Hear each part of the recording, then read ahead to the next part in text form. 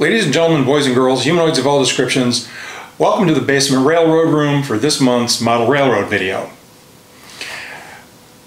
This month I'm going to go over constructing the subfloor for the mushroom layout, and as I said last month, we're going to take a look at the bridging that's going to have to take place to cross the 4-foot wide aisle here at the end of the layout. So when it comes to bridging, although you're still looking for a model because it's small, the thing is the bridge actually has to function as a bridge. It has to look like a bridge. It has to carry a dead load if you stop a train on the bridge, and it has to carry what engineers call the live load of the train moving across the bridge. There's a couple of ways to do this.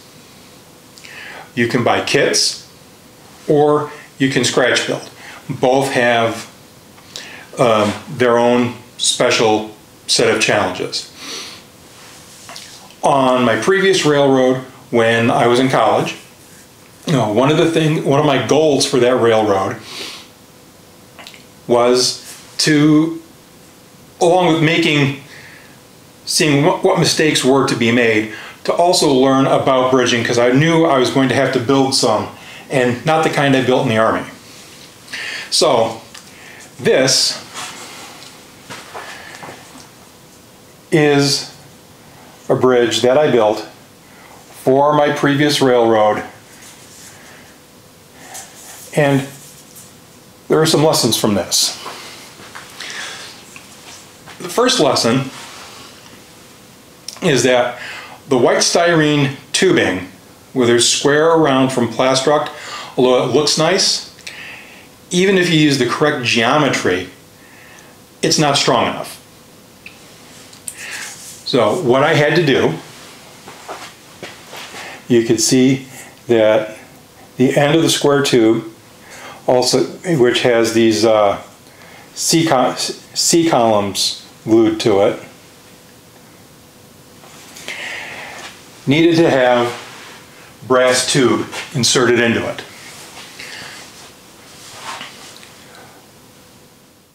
So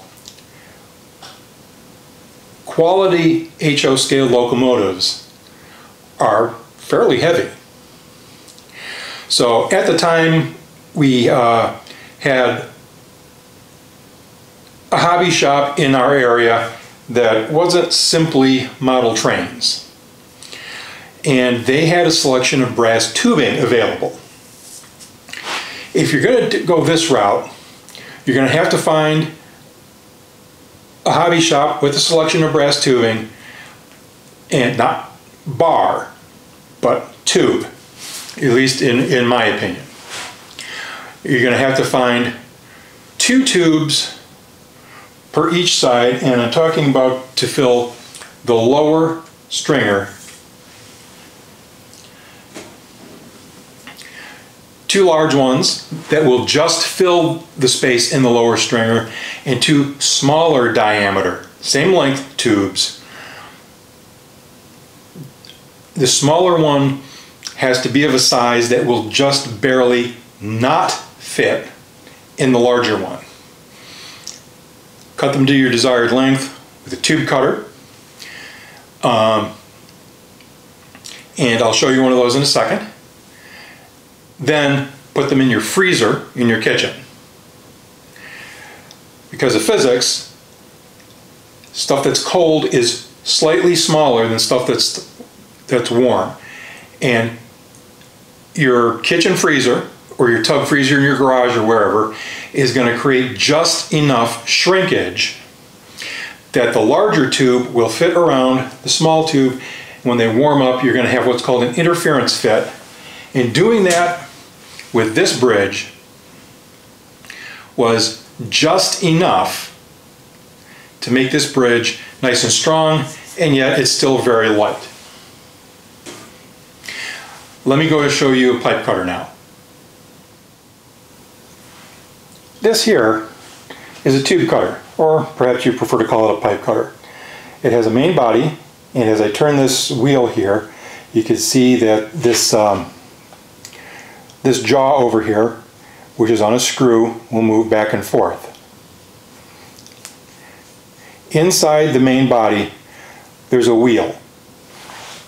See if I can find something that'll help you see that. Maybe you could see the wheel that's in here. The way this works is you're going to take a tube. This is a piece of styrene. You're going to close the tube down so that it just fits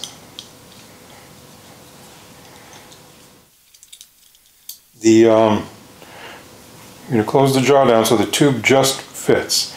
So now that wheel is touching the tube, and you just start to turn the tube. Give it a couple of turns, just tighten the wheel a little bit, and as you do that, we take it back out, it'll start to cut the tube. These little plastic tools like this are just strong enough to not only cut styrene, but they'll also cut the type of brass that you buy for model railroad applications in hobby shops or catalogs like the Walthers catalog. And as I talk, I continue to turn this, tighten it up a little bit, and there we go.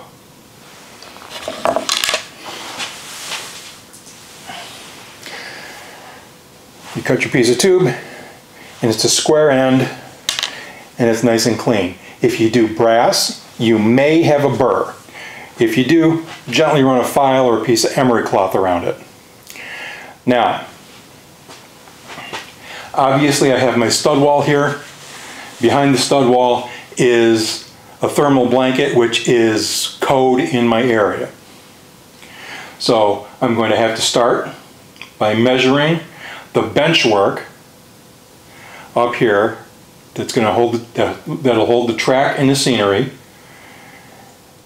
and I'm going to come across, and everything's going to be supported, and what I'm going to have to do is put a piece of tempered hardboard, which I've already shown you here on a couple of different video series. You get it at big box stores. I get mine at a chain where the buckets are orange. It's marketed under a couple of different names. One trade name is Masonite. Where I get it from, it's marketed as Equiboard, and it's a paper product. When we mount it here to cover up the stud wall, it's going to be smooth side out. It takes primer nicely, and then over the primer it'll take paint and it'll give us a sky background. Let me adjust the camera and show you what goes underneath the floor that people are going to stand on. Well, here we are. And this is basically what goes into building the floor for your house. I have a 2x10 box.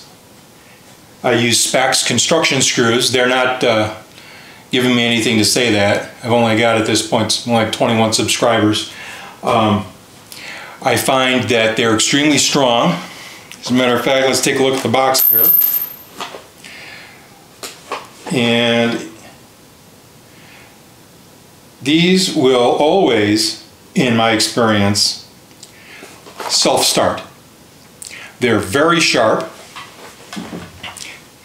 The heads don't strip easily, and they not only, if you go on the internet and you start looking up the specifications, these what are they, number 8 construction screws, they have what appears to be a gold titanium nitride coating on them, so they're not going to corrode.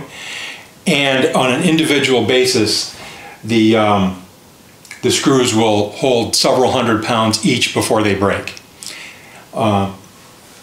Underneath that, I have a knee wall here of 2x4s. And so this will hold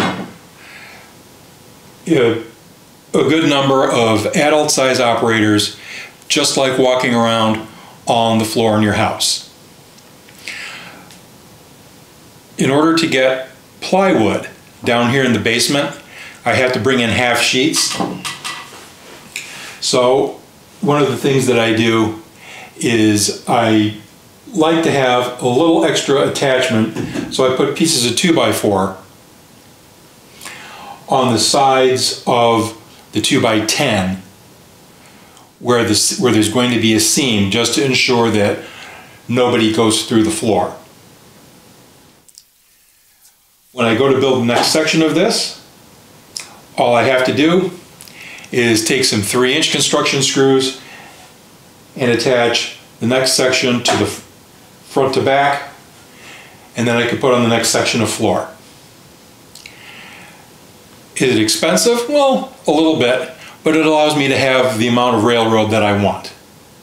Remember, every model railroad is a compromise in some way, shape, or form. So now we started off talking about bridging.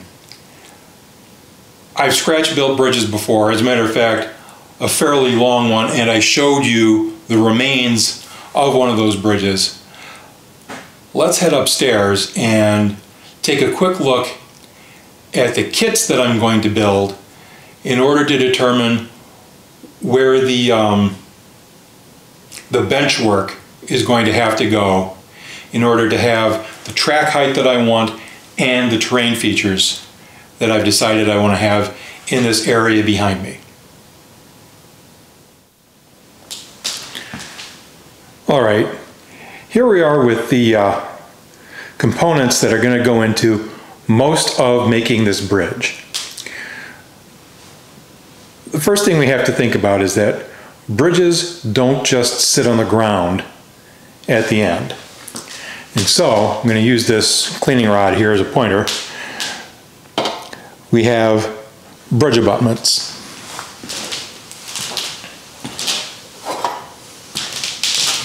A bridge abutment has a couple of functions. It holds back the earth with these wings, so it holds back the fill underneath the bridge. It has this shelf here that the weight of the bridge bears down on. Now the bridge doesn't actually just sit on the abutment.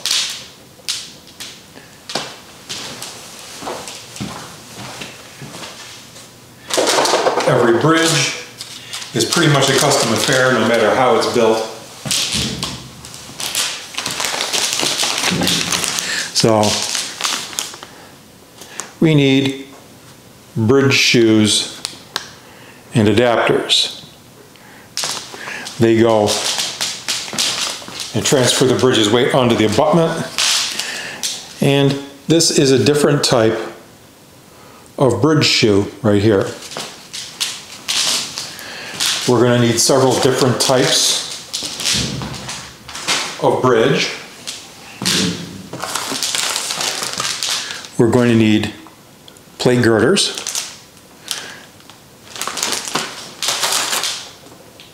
We're going to need a tower. And we're going to need 2 truss bridges. Additionally,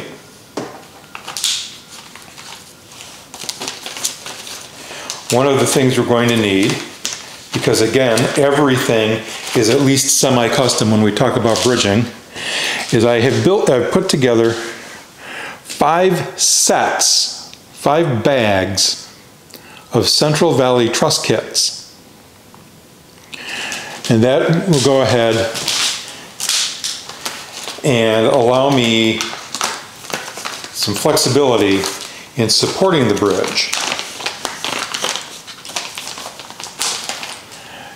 In addition to that,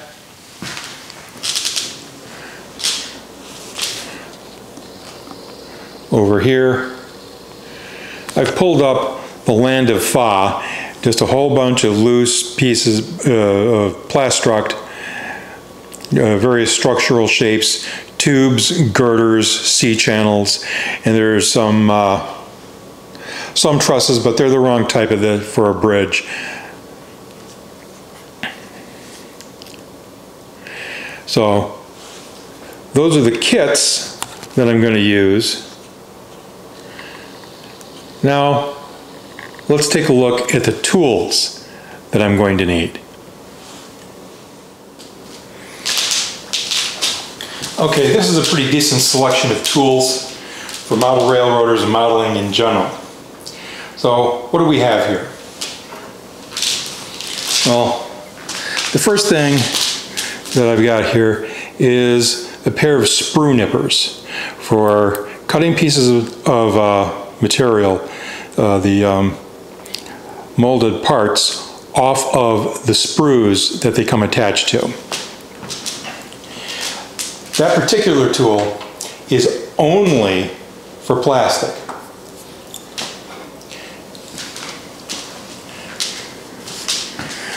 I've got a pair of flush cutting pliers and a pair of side cutters. Those two are both strong enough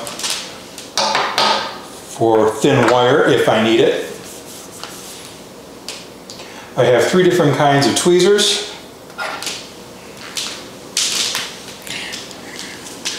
Here, what I've got is dental picks, 2 different types. There are some curved ones down in the basement, and a couple of straight ones. A quality multi-tool is hard to beat. An X-Acto knife, which I didn't bring up because we probably all know what an X-Acto knife looks like. Although you may not know it, X-Acto also makes a miter box and a fine saw. There are saws from X-Acto that are finer than this one if I need it. Obviously, we have here some adhesive and evaporative glue. I have an HO scale, multi-scale model railroader ruler, HO scale, S scale, O scale, and on the back, N. And I've got something else that a lot of modelers in various scales may not think about. This is a hemostat. It's shaped like a pair of scissors, but they're really a fine pair of pliers, and if you listen closely, they lock.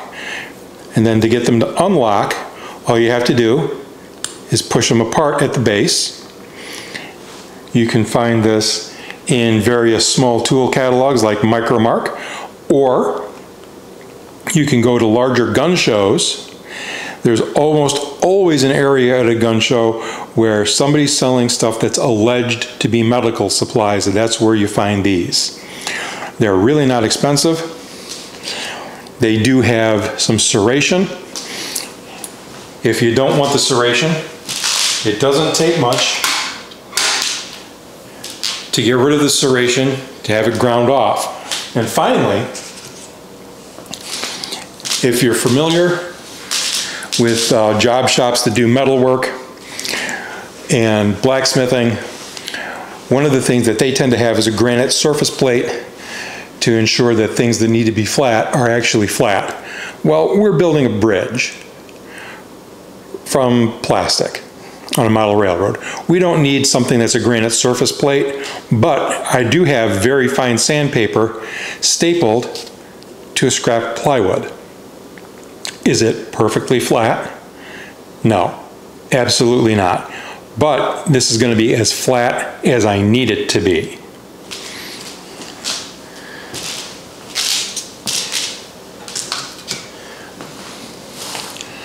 So in next month's video, we'll show you some completed bridges, and we'll also have pieces of stud wall complete, where we should also go ahead and have the sky backdrop put up with screws and primered and painted. Thanks for watching. We'll see you next month.